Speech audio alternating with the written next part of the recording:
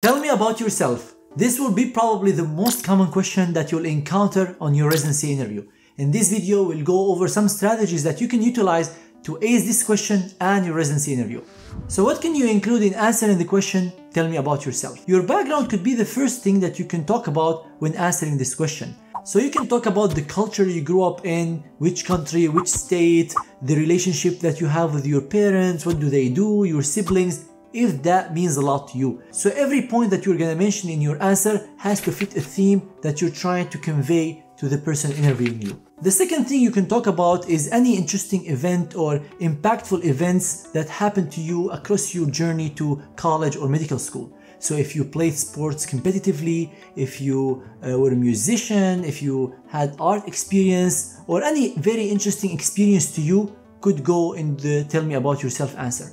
Because these things again mean a lot to you and you can talk about them to convey who you are as a person. And the tell me about yourself, it's important to follow the show not tell principle, which means try to convey your characteristics without specifically saying them. So instead of saying I'm a team player, you can talk about your sports experience which convey that you are a team player. By mentioning that you are a competitive sports player, that means that you worked very hard, you practiced very hard to reach that level of proficiency, which means that you are hardworking. So you don't need to say I'm hardworking. By telling that story about you being a professional player or any other interesting event that happened to you, that can convey that same characteristic. Then you can talk about your college experience followed by medical school experience, or if you went to med school directly, you can talk about your medical school experience. And here, you're not gonna mention I learned this and I learned that. You're gonna talk about mainly how you started developing interest in the specialty without mentioning all the details that are reserved for that question, which is why did you develop interest in the specialty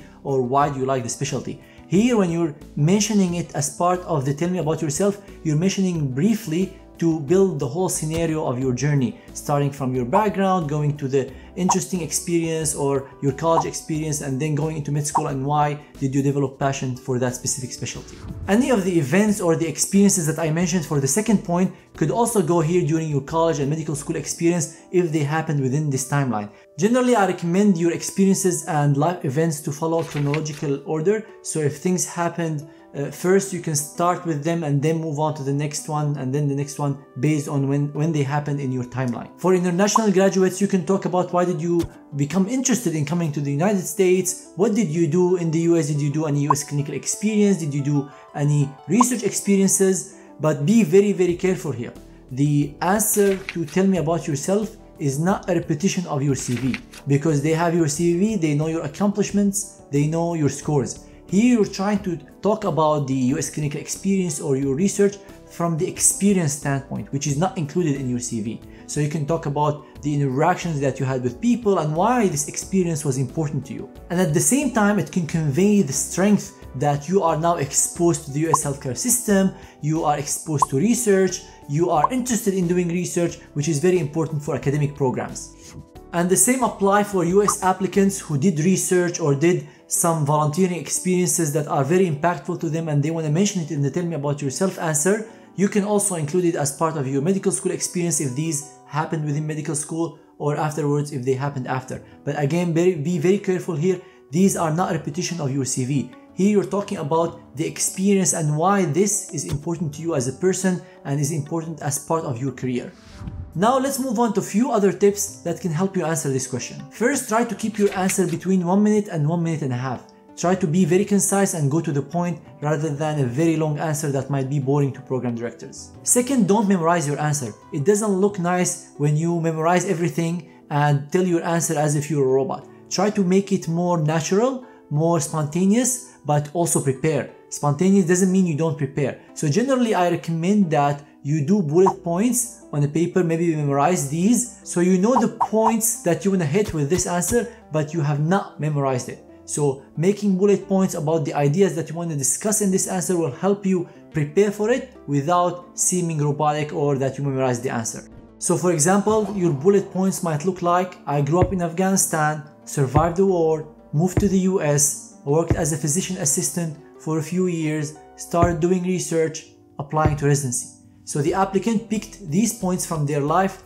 events to convey to the program director or the person they're interviewing with without telling their whole life story or without memorizing the answer. So they know what they're gonna cover, they've practiced that before, but they did not memorize every single word that they're gonna tell the program director. And finally, tailor your answer to each program you're interviewing with, and even to each person you are interviewing with. Somebody who's interested in research, you can add the bullet points about research. Somebody who is not interested in research or who doesn't have much research on their PubMed, you might eliminate the research and talk about something else. If you see on their profile they're interested in music and you play music, you can talk about the music there. If you're someone who grew up in a country neighboring to your country or have done some mission trips there, this is another point that you can mention now. So the answer to the tell me about yourself question is very fluid and dynamic. It's not you have one single answer to all your interviewers, to all your programs. That's why I said you have to have some type of bullet points or ideas that you want to discuss, and then you can tailor it based on the interviewer and the program. And remember, this is a mistake I commonly see with residency applicants, is that they tell their whole life story. The interviewer doesn't want to hear your whole life story. They want to listen who you are as a person. They don't want to listen to your CV and not every single detail that happened to you. They don't want to listen to your hobbies if they don't mean a lot to you. I've seen some people who just fill the points that I talked about. For example, the applying to med school, journey in med school, interesting life events, hobbies and interests, research, US clinical experience. So they make an answer to each point and then they present it in the tell me about yourself. I'm telling you about these points because these are the possibilities that you can include in your answer. But you don't have to include each single one of them. You include whatever makes a story that represents you as a person. So be very careful in choosing these points, and that's why I always recommend, if you don't have a professional advisor or someone you can prepare with, I highly recommend doing that, because you might think that the answer is ideal, but you're wasting your opportunity to match. Remember, interviews are number 1, 2, 3, and 4 when ranking applicants after you receive an interview, if you look at the NRMP data. That's why if you need help, reach out to us. We have an amazing team that can help you prepare for your interviews and help you tailor that answer to different residency programs.